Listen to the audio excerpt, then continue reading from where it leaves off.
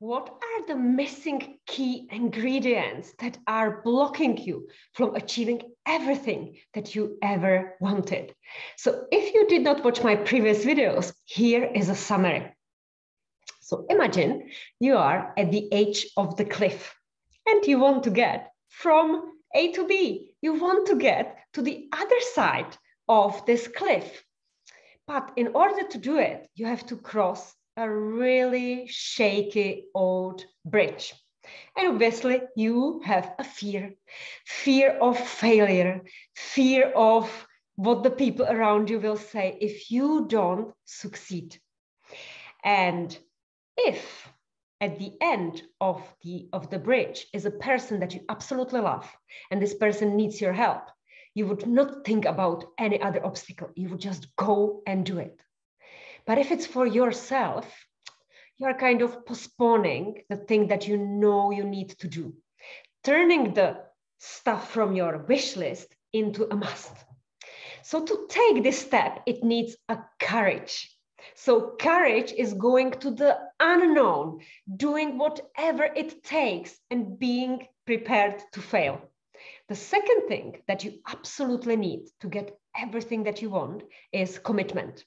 You must make this change your priority and obsess about it. Obsess about everything that it needs to take because you want it so badly. And the third thing is consistency.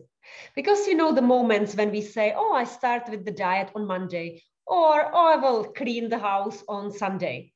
And then other things come your way, other priorities, and you never do it. And then you beat yourself up for not doing what you said that you would do.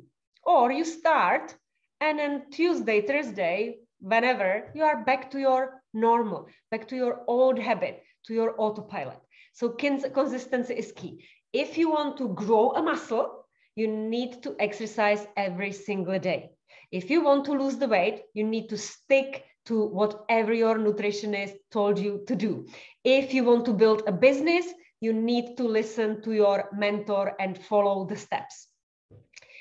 I absolutely love this quote that is from Joseph Campbell. Actually, he's not related to me at all. The cave you fear to enter holds the treasure you seek. So let me tell you more about Joseph Campbell.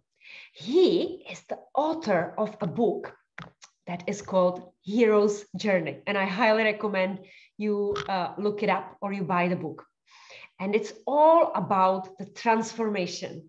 And imagine yourself, surely, once you achieved something, maybe when you were studying at the university, how difficult that was to master it, how many times you had to go through the exams, how many times you maybe failed or had the doubt whether you can achieve it or not, or in partnership or in any area. So here it starts. The journey is the same. Call to action. You hit either the rock bottom or you decide that you need a change and that you are ready to step out of your normal world. On this journey, like every hero from the fairy tale, you meet a mentor, and this mentor tells you what to do in order to achieve what you want.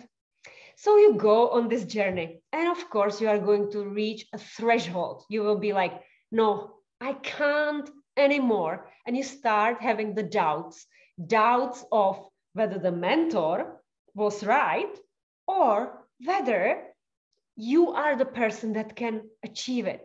So you are going to question your self-identity. Can I lose the job if we have the fat gene in a family? Can I earn $1 million if all I ever had was XXX? Can I be in a loving relationship if all of my previous relationships failed? But none of the less, you are a hero and you are determined to get from A to B.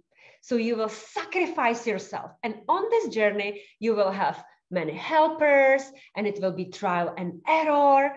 And you are going to learn many life lessons. So you learn new skills and you build resilience. So this corporate word, what is resilience? Resilience is that if you hit the rock bottom, you are able to get up so quickly that people don't even recognize, or you don't even recognize that you were down there. You know the past. So that's the resilience by going over and building the skills. So at the end of this long journey is mastery.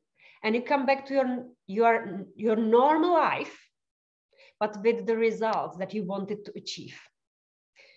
So my question to you is, what is what you really, really want so badly that you are ready to commit, find the courage, and be consistent? So share this with me, because I'm so curious, and I hope that this hero's journey helped you, because you are maybe somewhere in the middle, questioning yourself whether you can do it or not. And I bet you can.